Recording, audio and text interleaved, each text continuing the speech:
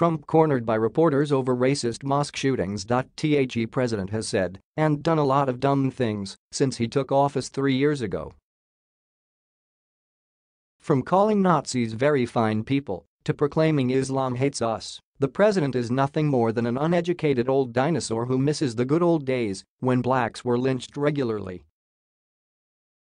After the white supremacist rampage in New Zealand Friday morning, the president was quick to take zero responsibility, even after one of the killers listed Trump as a hero in a manifesto released just before the massacre.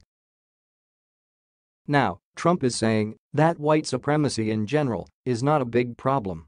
Trump just said this when asked about an obvious rise in violent white nationalism in the Oval Office. I think it's a small group of people that have very, very serious problems. If you look what happened in New Zealand, perhaps that's the case. I don't know enough about it yet. Trump recently tweeted these messages about the shooting. Just spoke with Jacinda Ardern, the Prime Minister of New Zealand, regarding the horrific events that have taken place over the past 24 hours.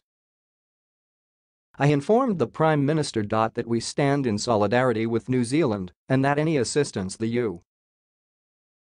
USA can give, we stand by ready to help.